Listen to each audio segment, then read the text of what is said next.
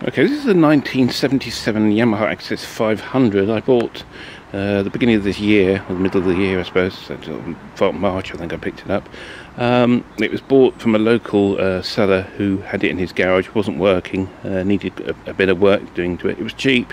These bikes aren't very collectible, and there weren't many sold in this country because they were a bit lackluster in performance, and it's probably not the most attractive bike in the world. The XS400 was a bike I also used to own, which was a nicer looking bike than this. I'm not particularly keen on the back end squared off sort of like. It's very much a thing of its style, of its time really. But basically this bike needed a bit of work doing to it. It needed a new front tyre, the forks were bent, and the forks are very hard to get hold of on these bikes. But we managed to find a pair on eBay of course, and managed to replace those. They're not in the best condition, but they're sealing okay. But the rest of the bike was in, as you can see, it's in pretty original condition. I don't think that the original side panels, the tank and side panels, don't actually match properly. But apart from that, the tank's in pretty nice condition, and the side panels are not too bad either. They look like they've had a home spray job on them though, but they work. They serve the purpose until I can find something that's a bit more suitable. It had about 27,000 miles on it when I got it, and I've managed to rack up over 2,000 miles on this bike. The engine is really good, and the engine initially was burning a little bit of oil when I got it, and I just thought, well, yeah, it's pretty bit worn out. But as I started to use it more and more, it's become using less and less oil, and the compression has started to build up. So basically, I think the thing had been sitting around.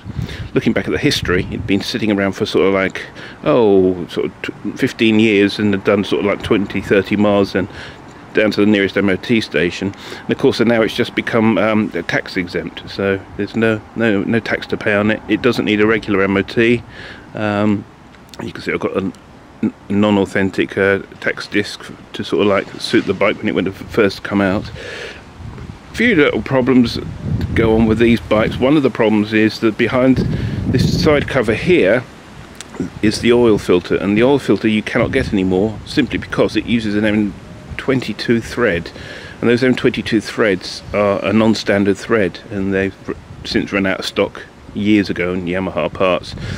So what is available is an adapter plate that you have to remove the side cover and take the plate off, and behind this plate here there's another adapter that bolts to the engine. You remove that and put a new adapter on. Now Yamaha used to sell these adaptation plates, but of course they've become few and far between. There's some on eBay at the moment, manufactured by a third party, that basically lets you use, I think it's an XS500 oil filter, which is a standard size thread. So you can replace the oil filter. Unfortunately they cost 99 quid, and they're not cheap. But it's worth doing. Obviously actually the oil filter in here had a date on it, and it tied up with the bike hadn't ever done any mileage, so the oil filter is basically new on this. I was luckily enough, when I was searching through eBay, find one, a genuine Yamaha one with its box and all its O-rings and things, and I got it for 20 quid, so just lucky to be there at the right sort of time. So yeah, it was a very basic engine. Well, basic now it is, but in its time it was something a bit special. It's double overhead cam, and it's a balancer shaft, 180-degree crank, so it's a rocking couple as they call it. So as one piston comes up, the other one goes down, which gives it an uneven firing order. And it does initially, when you're plodding up the road, sound a bit like a single, but obviously it's not. It's a parallel twin. Performance is okay, I suppose. They're about 48 horsepower, not particularly sort of sporty riding bike. I think the XBR Honda that I've also got is probably a bit more lively than this, but it's a rever. It does like to rev. I mean, it's quite torquey at low down, but the maximum power is made at about 7,500-8,000 revs. You see the old clocks, the old traditional clocks they put on the Yamahas. They're crazed a bit with the age, but yeah, they work okay, and you can see it's just about to clock 30,000 miles. Everything else was pretty okay, really. I mean, the cluster here was broken. I had to replace that. The master cylinder on the front, the seals have gone in that. They're easy enough to pick up and replace, so that was no problem at all. The exhausts are Dunstall's copies, and they are not the quietest exhaust in the world, but they certainly work, and they match the bike, suit the bike pretty well. But the biggest drawback with these old bikes is the bloody points ignition system, and that is always a bugbear with these things. You find that you'll adjust the points, and it doesn't matter how when you lubricate the heels and the condition of the points, within 1,000 miles the engine performance slowly drops off as the points gap starts to wear. As the points heel wears, the points gap closes up, and then you tend to find that you're losing timing advance. So one of the big things I've done on this, and one of the major modifications to this bike, is I fitted electronic ignition. Now I initially fitted electronic ignition from the modules you can buy online, Sparkride I think they're called. They're a little module that goes behind the points cover, which is there. And initially they worked fine, so I gave me electronic ignition, got rid of the points. But what I was finding was it would start fine when it was cold, but because the modules are mounted directly on the engine, the heat would get to the modules, and when you started it when it was hot, you couldn't get it to start. The only way you could get it to start was to really spin the engine over fast, and the starter motors on these are notoriously slow to turn over. You can't really kick it quick enough with a kickstart. So what you were ending up doing was sitting in the petrol station, pressing the starter motor and kicking it as hard as you could, and luckily if you get a spark it would burst into life. But it was no good, it was unacceptable, you couldn't use it like that. So decided to move on to another system, and they were the electronic ignition systems they used to use on the VWs and the Audis back in the 80s. I don't know if you remember, there's a little black module, and I'll show you it in a minute, and they are basically a Hall effect sensor. So what that allowed me to do is to get rid of the electronic modules that were actually mounted on the engine and fit Hall effect sensors onto the side of the engine here, and behind this side panel I fitted the modules, and that's basically allowed me to have the modules away from the hot engine and therefore not affected by the heat, and therefore in theory it shouldn't cause any problems starting. Now this has only been on for the last couple of days, but it certainly seems to have worked, and I think what I'll do is I'll give you a quick demonstration of where they are, and we'll fire it up and you can have a listen. Okay, so here's the little module I fitted, and it's very straightforward. This is where the points would have been before. It's still using the old mechanical advance system, so it's relying on the centrifugal advance still. It's not electronic advanced. So if you buy one of these modules, you've got fixed advance. You'll have to use a mechanical advance system. So basically, this is the advance unit behind the back here. You can see it through this cutout in the hole here. Basically, what I've done is I've got a piece of PEEK, which is a high temperature plastic, milled a slot in it, and put a powerful magnet mounted there, and it has to be the south pole facing outwards. It can't be the north pole, because if you use the north pole the Hall effect sensors won't work. And you can see under here these two Hall effect sensors, one here and one here.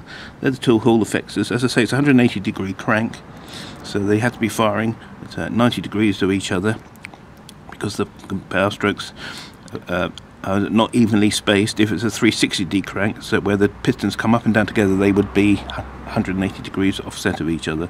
So they're the Hall effect sensors, and that's mounted on a piece of fiberglass. That can be metal. These sensors are capable of sort of putting up with 110 degrees temperature, and it gets to about 85, 90 in here, and mounted on fiberglass, obviously that's even better.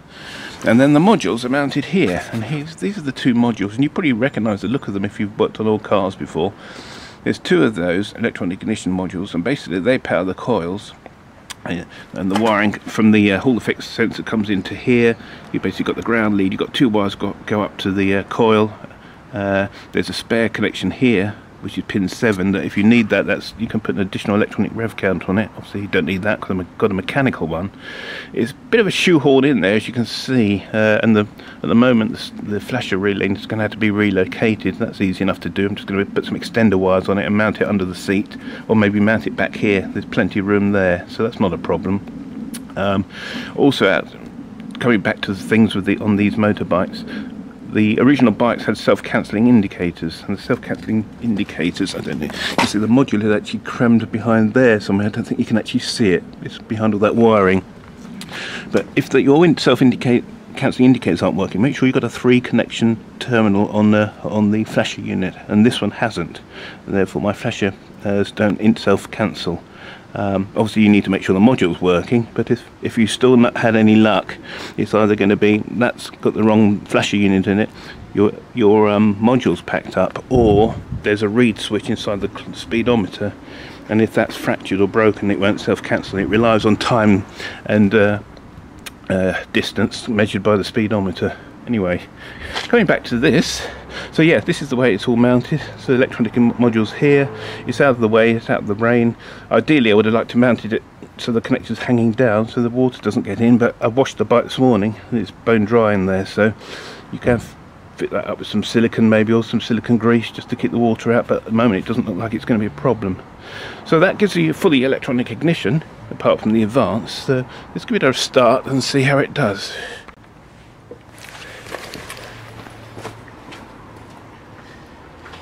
Okay, ignition on, the choke.